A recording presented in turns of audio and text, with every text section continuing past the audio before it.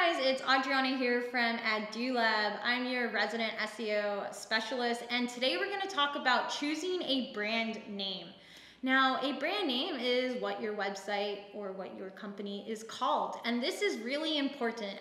Now, your brand name is how your company's culture is perceived, and it's the packaging of your company. But most importantly, your brand name is how you appear on Google search results. And it's also how Google thinks about you. So you want to make sure that you are using keywords and lots of other important factors when choosing a brand name. We're going to talk about all of these 8 SEO hacks in this video today. And the reason this is so important is because we're going to teach you how to choose a domain name so that you rank higher on Google search results for the keywords in your industry or niche. And if you're having trouble, getting shown on Google search results or having people, come to your website, then this video is definitely for you. All right, guys, we're gonna dive into these 8 SEO hacks, but before I begin, make sure to subscribe down below so you don't miss out on our other SEO videos. We're gonna have these coming out many times a week, so I don't want you to miss out on those. So definitely subscribe right now, and then we're gonna dive into these tips. All right, so the big question here is if people don't know what your brand is right now, they're not really familiar with your company's name, how are you going to show up in search results? Now, having a domain name that contains keywords can help you achieve this. So if you use keywords in your domain name, this is a great little hack here. You can kind of give relevancy signals or clues to Google about what your website is all about.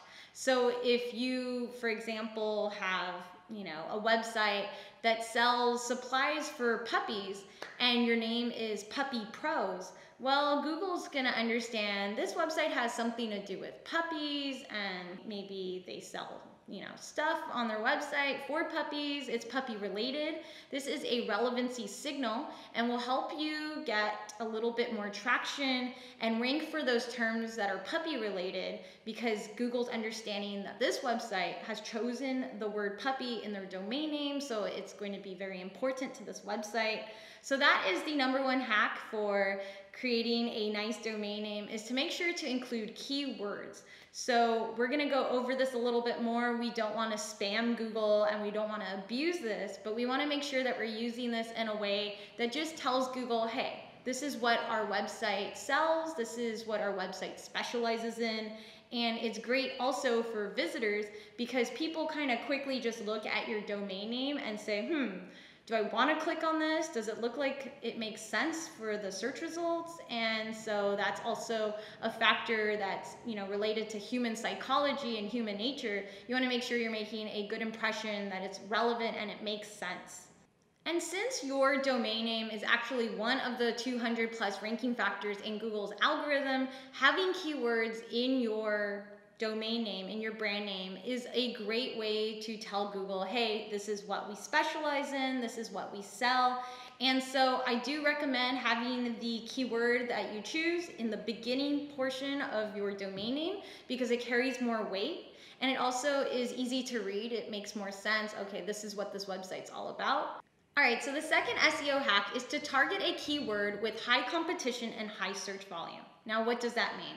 High search volume means that a lot of people are searching for this term on Google. So they're going into the search bar and they're typing this term in, and that's great. You want to target a keyword that a lot of people are searching for. You want it to have high search volume, high traffic. This is good.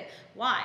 Because you wouldn't want to target a search term or a keyword that no one is looking for, because it's a waste of a keyword.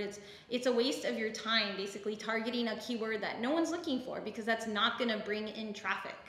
And then the high competition, well, this has to deal with, if a lot of people are trying to target this keyword, then it's very sought after and it has a correlation with being a high search volume term. So normally a term that has a high search volume also has a high competition. And it's okay to target a term, a keyword that has a high competition on your homepage, because this is the exception to the rule. Normally, I recommend that people target a low competition keyword on their products and other pages because it gives you a chance to rank for it. But on your homepage, this is an exception. You're telling Google, this is what my website is mainly about. This is the holy grail of keywords that I'm trying to rank for. So please let me rank for, hiking gear. And this is a term that, if you do some keyword research, which I highly recommend doing to find which keywords have the high competition and the high search volume, you will see if the keyword that you're thinking about using for your domain name or your brand name is even a good keyword to go after. So you can use a free tool like Google's Keyword Planner that is available on Google AdWords, or also known as Google Ads. And you can see, does this keyword have a high search volume? Is it high competition? So if you go on there and you see, okay, hiking gear has 100,000 searches per month and it's high competition, well, that's great, because that means that this keyword is highly sought after and a lot of people are looking to buy hiking gear or get information about hiking gear, and you can be the website that fulfills that for them.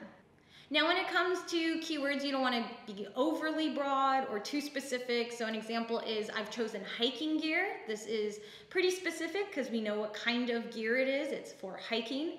But an overly broad keyword that I would probably avoid would be gear.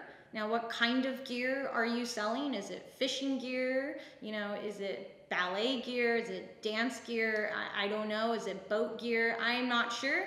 So you want to, kind of narrow it down a little bit so that you can tell Google, this is what I'm trying to sell. This is what my website's about, but it also has a high search volume. So then that is the golden keyword to use. You want to have it just right. The third SEO hack is to make sure that your brand name doesn't exist already. I know this might sound like a no-brainer, but sometimes people don't do the research before buying a domain name, and this is not a good practice. So make sure that if you're thinking about buying a domain name or having a brand name, that you Google it first and see what kind of results show up. What brand names are showing up on that first page of Google, because those are the people that you're going to be competing with. So you want to make sure that it's unique. Basically, you want a brand name that doesn't sound like other people because you don't want there to be confusion. Also, if your brand name is too similar to someone else's, then you're going to be competing with them, and it's a very hard uphill battle. You guys are going to be both competing for that first page of Google, and it's going to be a very hard journey when you're trying to rank for the same terms that this other person is ranking for. And chances are they were there first, so it could be a potential lawsuit, or it's just not a good idea at all. So I would avoid using a brand name that is too similar to something that already exists. Make sure that it's very unique and that other people are not using it right now. The fourth SEO hack for finding a really good brand name is to use a free brand name generator tool. So there's a lot of these out there. One of my favorites is Shopify's. They have a brand name generator where you can just type in something like our example with hiking gear. I could type in hiking gear and see all these website domain names that are available, which is really great because you don't have to go through the hassle of typing in all of your ideas into, GoDaddy or one of these websites that sells domain names. Here you have a whole list of domain names that are available with the keywords that you want to target, which is great because you can just quickly scan through them and say, oh, I like this one, or this one's definitely not going to work. So this is a great way to just see all of your options all at once, and you can play around with it and find a domain that works for you. The fifth SEO hack I have is to make sure that you get a domain name that ends in .com. And the reason for this is that 75% of the world uses .com, so it's the most common extension. And so this is going to be easier for your customers to remember, and this is going to lead to less typos, because if you choose a different extension, then your customer is going to have to remember this plus your brand name, and that's going to lead to some confusion, and maybe they're just not going to remember your brand name after all and not visit your website. So you wouldn't want that to happen. Most important of all is that Google ranks the .com extension slightly higher than other extensions. This has been found out historically. So definitely I would say choose a .com if you have the choice.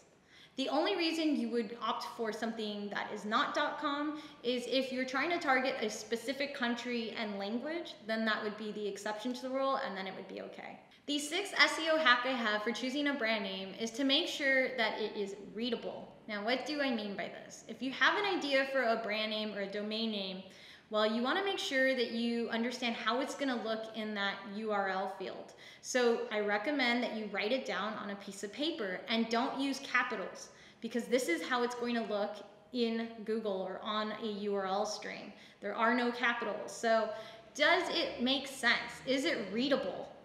Are the words jumbled together? Is it kind of hard to decipher what is in this URL string? What is the brand name? I can't really tell because there's a lot of